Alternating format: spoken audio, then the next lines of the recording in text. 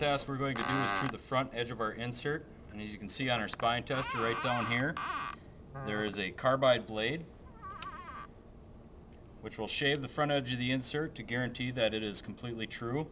So when we show you the broadhead deviation, we know that it is not the arrow that is off if there is a wobble to it.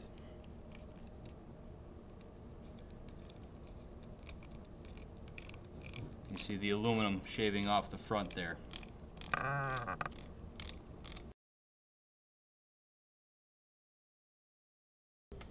This is the RageHypodermic.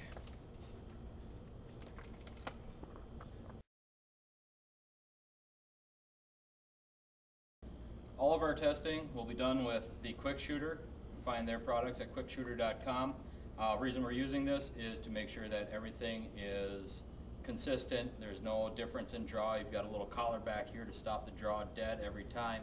So it is as consistent and honest of a test as possible.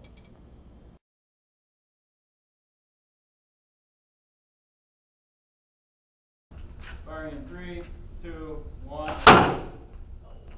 Firing in 3, 2, 1.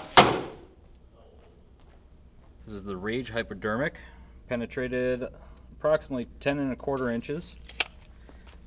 You can see the entrance wound is that traditional Rage slice.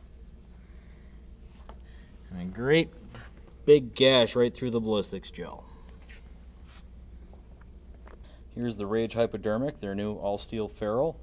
The tip is very sharp yet, and the blades appear to have a pretty decent edge, so I'd say it performed very well, no deformation at all.